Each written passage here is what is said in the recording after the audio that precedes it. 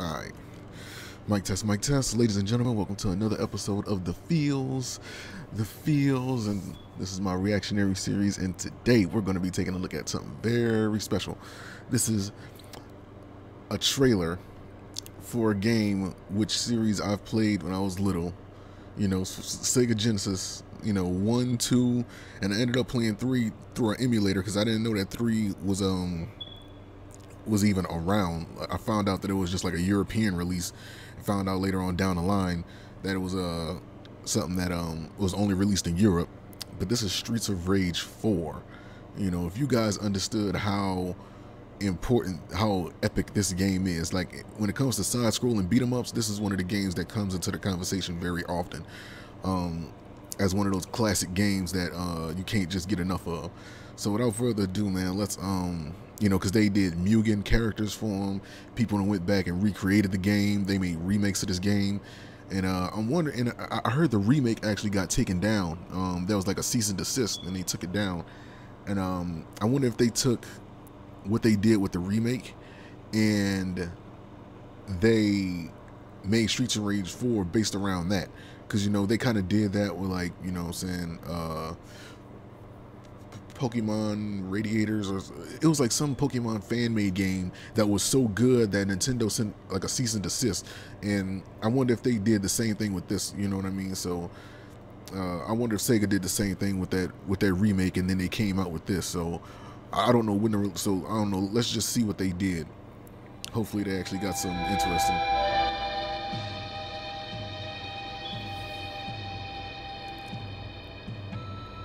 It was released by IGN, so there's maybe a Lizard Cube. That must be Axel. I remember the shoes. Definitely Axel. Axel got a beard, so they're showing some signs of time has passed. Oh, look, it's the Fat Mario dude. It's the Fat Mario dude. It's the Fat Mario dude, man. Blaze, of course. Y'all know this is kind of weird. I wonder if they still gonna show. Oh, wait a minute. Oh, hold on. So clearly somebody new. Oh, never mind. It's not nobody new. That's a. Wait. So I'm hoping that that's not the only 2 characters that they putting in there, because Streets of Rage they got Skate, they got Axel. They got Axel, Skate, that big muscular dude that was in 2.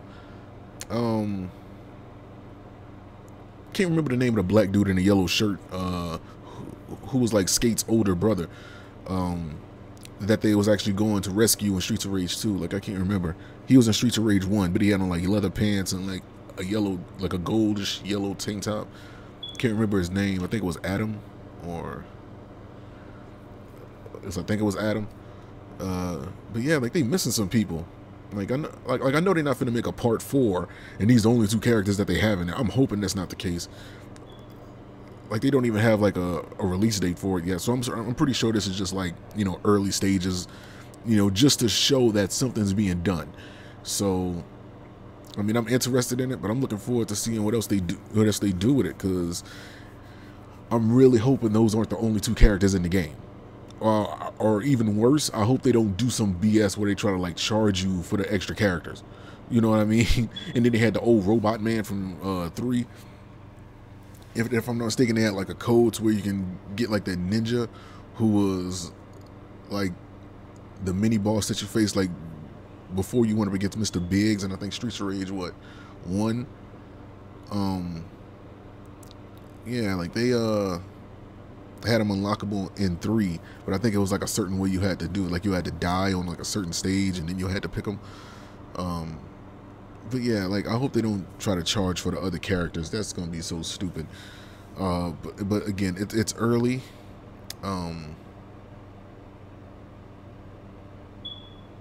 But hopefully they do the right things with this game, because this is a franchise that people grew up on now, and you don't want to mess this up. So yeah, like, don't mess up the franchise by making a stupid game that's supposed to be a follow-up to 3. That's all I'm saying. So so far, just looking at what they have, Nothing crazy, but you know, it's interesting enough to where I see it's something to put a smile on my face to know that they're making a part 4, and I'll just take that for what it is, and we're gonna see what happens next. So whatever they follow up with it, as far as adding, you know, anything else that they're adding on to the game, you know, I look forward to seeing the development of it. And yeah, man, Streets of Rage 4. Peace. Don't mess this up.